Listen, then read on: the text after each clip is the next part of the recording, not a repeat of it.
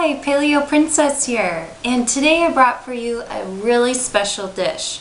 My husband is Ecuadorian, so today I made this really traditional Ecuadorian breakfast dish. It happens to be completely paleo, and what it is, it's called Bolones De Verde, and basically it's just like a plantain meatball. I made these here, and typically they're about triple the size of these, and then sometimes they put a fried egg over the top. I just put my fried egg on the side over top of some Julian Bakery Paleo coconut bread. It's really tasty. And then they also have a cup of black coffee, and that's their traditional breakfast.